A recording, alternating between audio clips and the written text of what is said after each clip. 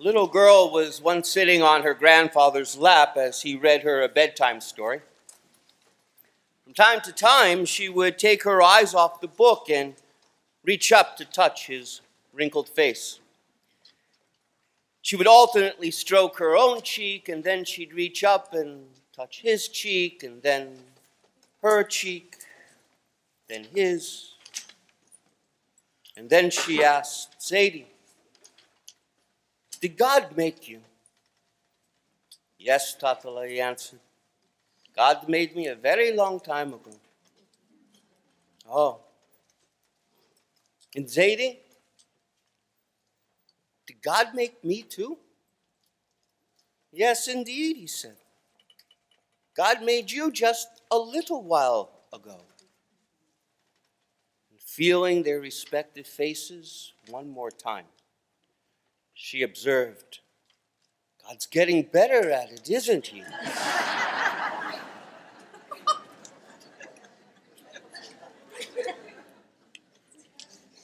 Children are wonderfully honest, straight to the point and perceptive.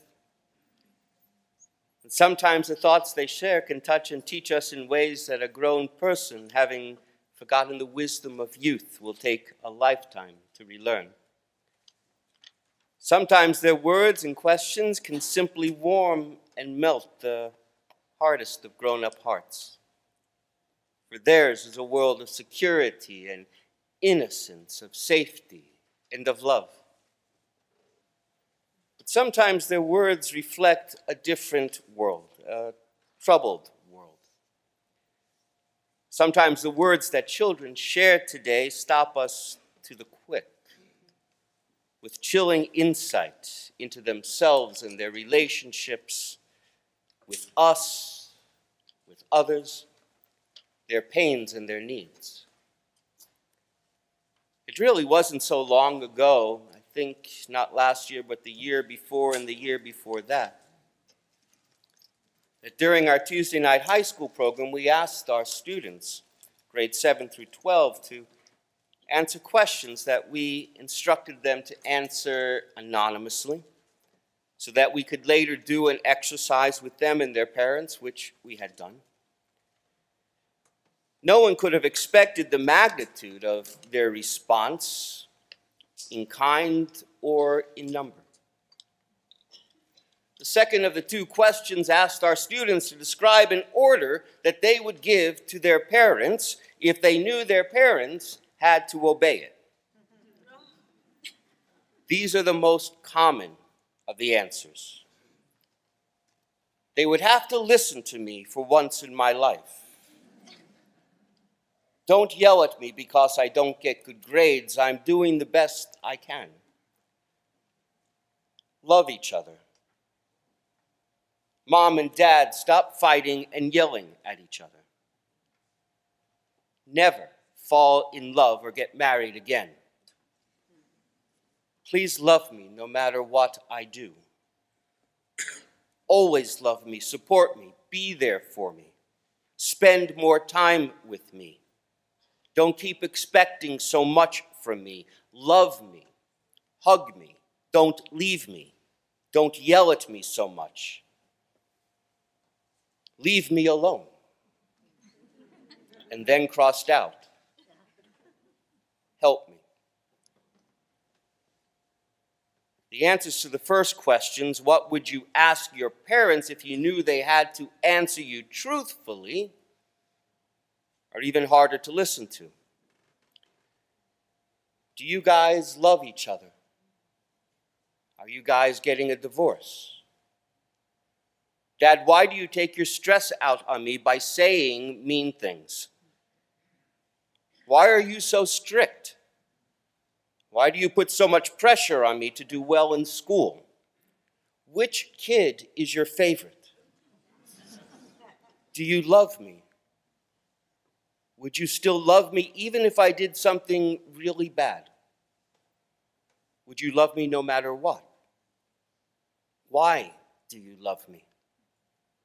Why did you conceive me?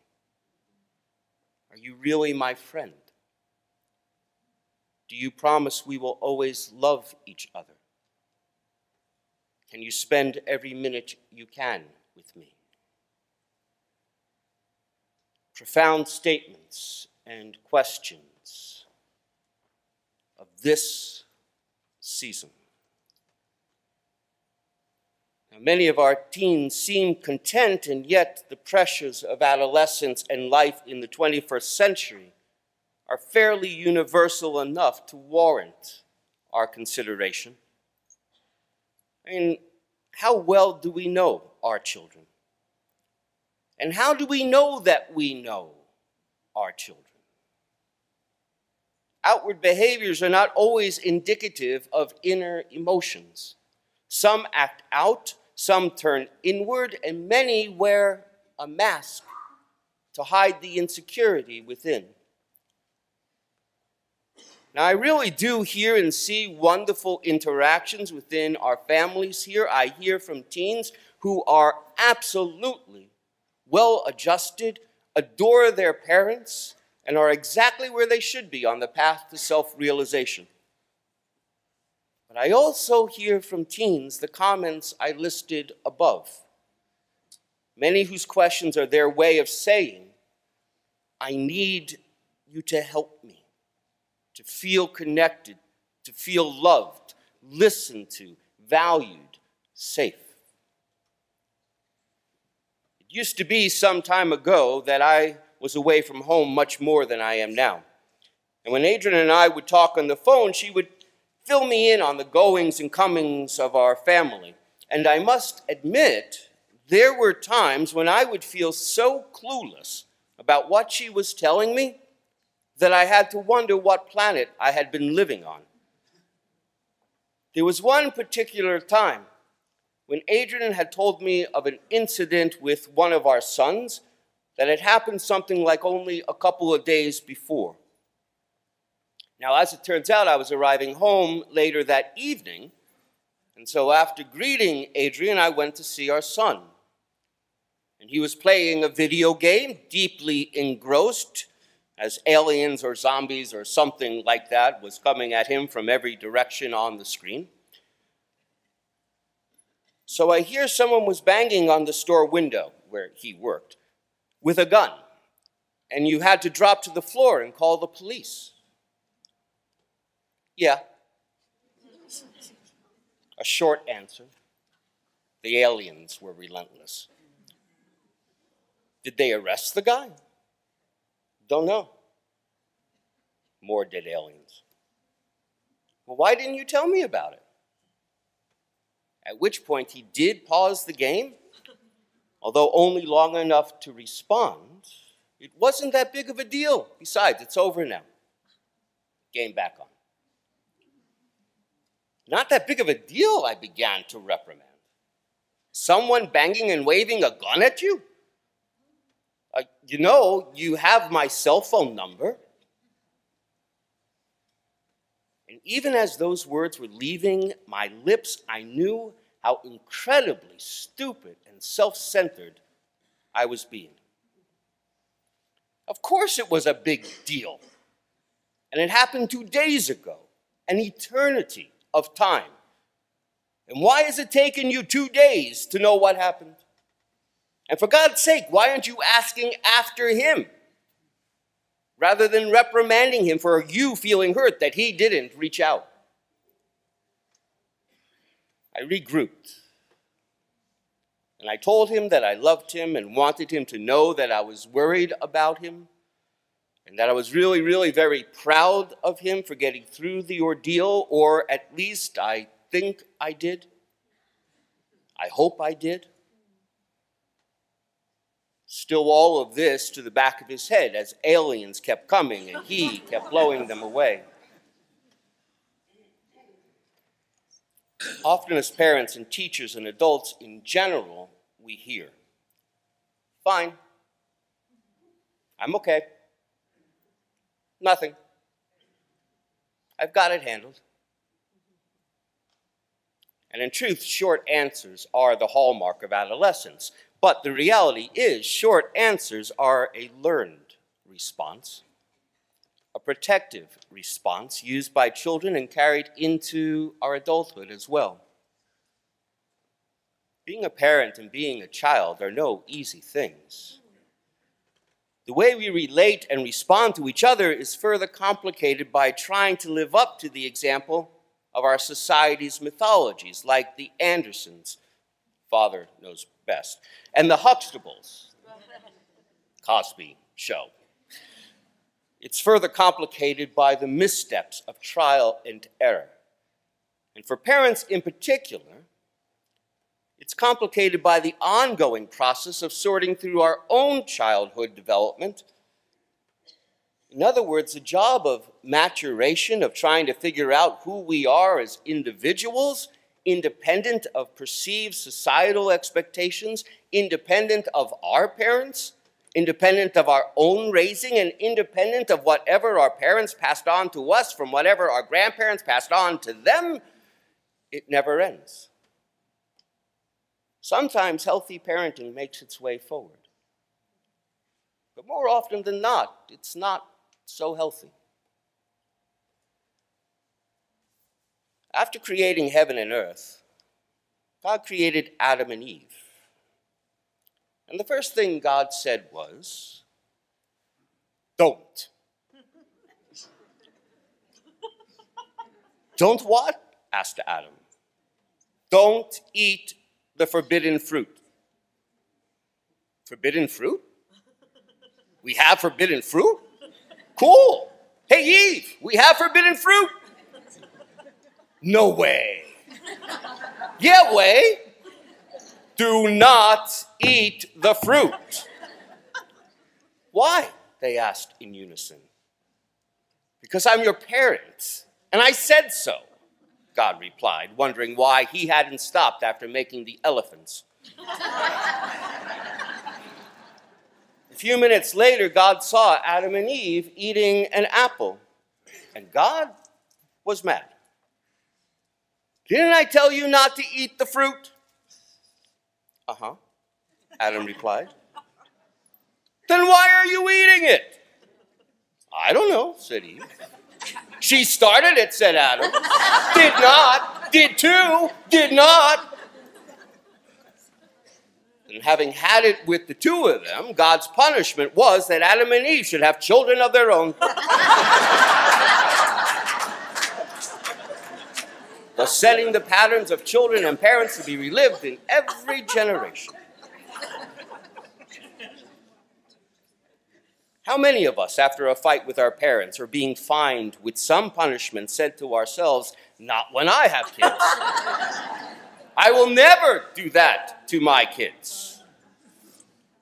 And how many of us, in the heat of the moment, have found ourselves possessed by what can only be described as some ancient mom-dad specter of the underworld, as we channeled those very same words we swore up and down 20 times on our way to our room we would never, ever say. Have you ever pointed out there are children starving in China? Have you ever begun a sentence by saying you think you've got it rough? Have you ever told them how you had to hike to school uphill both ways in the freezing cold and how you never complained? Have you ever shared that eternal peace of parental paradox? If you don't stop crying, I'll find something for you to really cry about? And have you ever responded? Because I said so. Where does that come from? Well, I guess now we know. God said so. The more important question is, why do we continue it? Or the myriad other things much more painful if we ourselves remember the pain of being on the receiving end. In part, it's because having been hurt, even as children, we bury the pain to survive the moment. Yet no matter how deep we bury it, even to the deepest recesses of our psyche, nothing ever stays buried. In moments of anger or rage or consternation, even decades later on in life, a nerve is hit that opens the passage to where the pain was stored, and like an autonomic response, there it is, out in the open. Words can take mere seconds to open profound wounds, and yet it can take years and years for those wounds to go away. As a general rule, children are loyal to their parents. Rather than blame us for our impatience, our lack of time, our gruffness, our irrationality, they internalize our reaction as something that they deserve. And yet the human response to protect one's emotional integrity is strong. So why confide in someone if we know it will only hurt our feelings? Why open our heart if we know it will be followed by a criticism or a dismissive reply? Why cheerfully share that we achieved a B if we know we are going to hear, great, next time let's get an A? Rather than, fantastic, that's so cool, I'm so proud of you. Why run up to say hi, only to be brushed aside with not now, I'm really tired? See, these things, they hurt. They bring us to understand that we're not worthy of praise or consideration or time. And why subject oneself to that pain? Short answers avoid openings to be trivialized, to face indifference, to be criticized, or to be yelled at. But the need for approval still remains.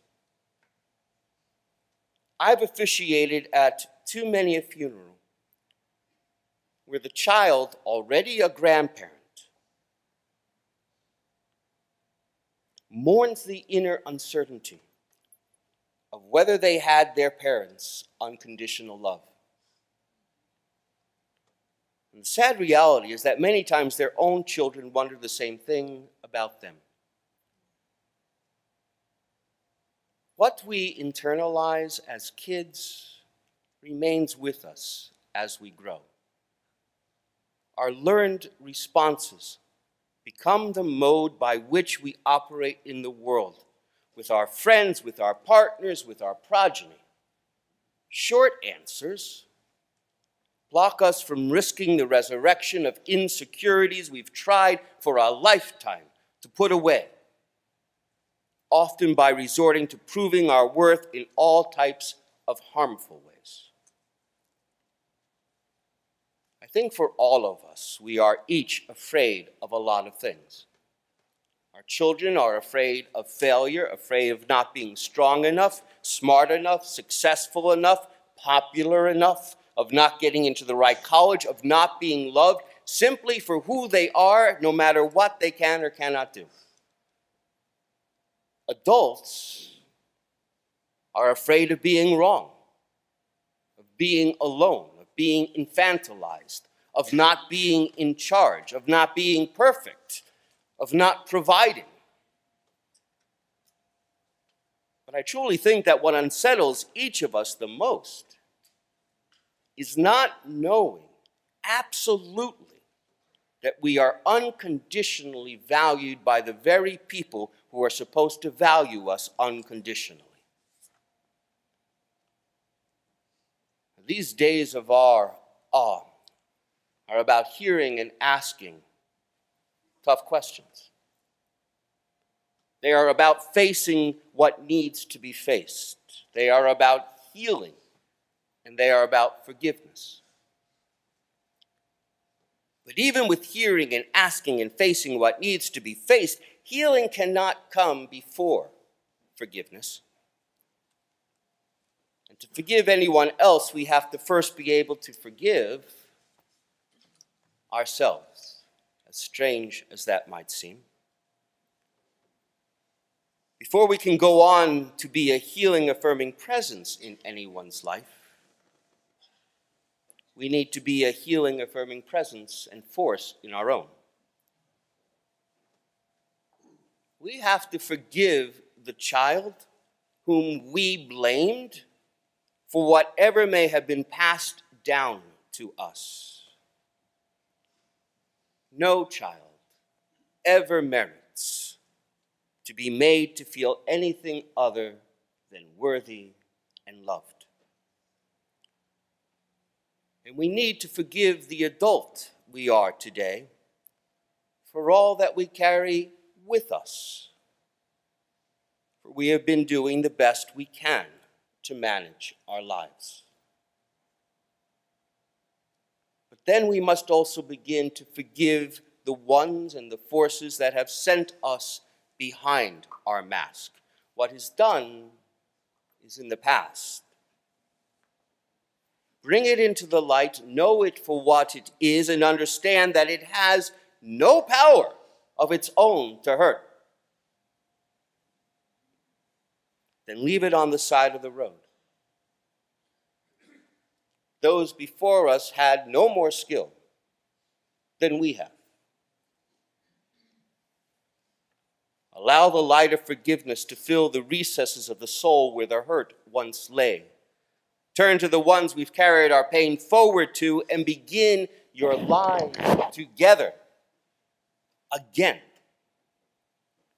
Assured in the knowledge that you are worthy, you are loved, you are needed.